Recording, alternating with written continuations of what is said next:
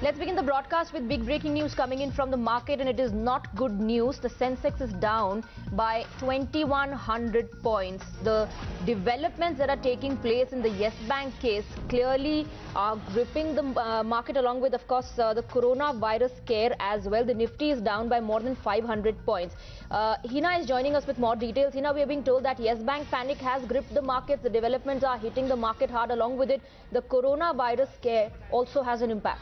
Well, just to put things in perspective for our viewers, Swati, the Yes Bank crisis that we are seeing right now is one of the several factors that are impacting Dalal Street today. Now, the carnage that markets are witnessing today is unprecedented. A 2,000 point drop in Sensex is huge. It is going to erode the investors' wealth as well. And the biggest reason is the coronavirus scare, the way it is spreading. Now, there are over 1 lakh confirmed cases in the world and over 43 cases here in India. So that's one reason. Second, oil prices are tanking. That's another reason that's worrying the investors today. And you are seeing this kind of a bloodbath on Dalal Street. In Sensex, all 30, the companies that are listed there, they are trading in red right now. And Yes Bank and the way crisis has unfolded is also having an impact on Dalal Street. But the bigger factors are coronavirus and what's happening in the oil market.